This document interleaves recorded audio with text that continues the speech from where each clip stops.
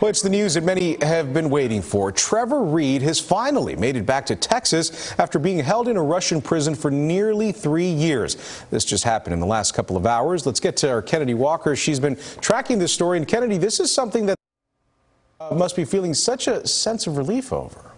Hey, yes, it is, Ken. It was nearly 1,000 days Trevor was behind bars in Russia, and this morning we were finally able to see him arrive in Texas. Here's a video of the plane landing at Lackland Air Force Base in San Antonio. And today, soon after the photos were released, you can see Reed here with his family. We're working to learn where he's headed to next. The former Marine was released due to a prisoner exchange with Russia. The United States agreed to send a Russian drug trafficker serving time in an American prison back to Russia in exchange for Reed. He had been detained since 2019. He was visiting his girlfriend when he was arrested and sentenced to 9 years in prison for assaulting a police officer. However, his parents, who live in Granbury, denied those claims, saying surveillance video and witnesses proved the accusation was false. The Reed family praised President Biden, saying they truly believe he saved their son's life.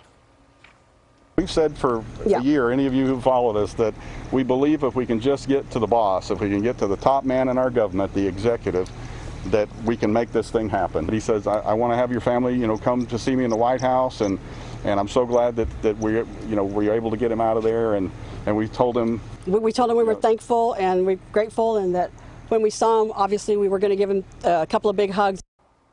Reed isn't the only American that claims to be wrongfully detained in Russia. Former WNBA star and Texas native Brittany Griner and former Marine Paul Whelan are there in Russia right now being detained. Reed's mother, Paula, took to Twitter this morning saying in part, it's her sincerest hope that the president can make a few more difficult decisions to bring other American hostages and detainees home to their families soon. And all these families should feel this joy and the relief of knowing their loved ones are safe again.